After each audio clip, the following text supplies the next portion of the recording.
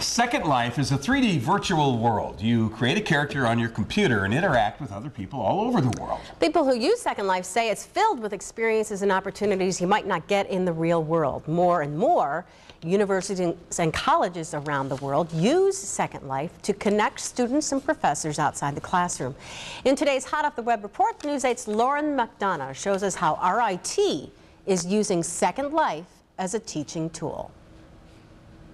RIT is the first college in our area to use Second Life. It's up and running at 300 universities, and RIT officials hope that students that use Second Life will get more out of the classes they're taking. Students can just hang out or talk about classes and group projects. If they've got a tough math problem to solve, they can fly to the whiteboards and work together to figure it out. Teachers also supplement their classwork with Second Life projects. So they come to us and they say, I'd like to build this.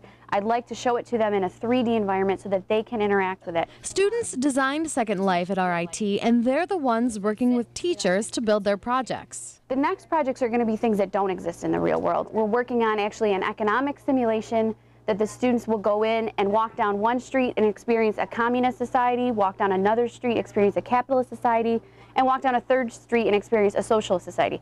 That's obviously not something that we can easily bring to the fingertips of students to experience, but in Second Life we can.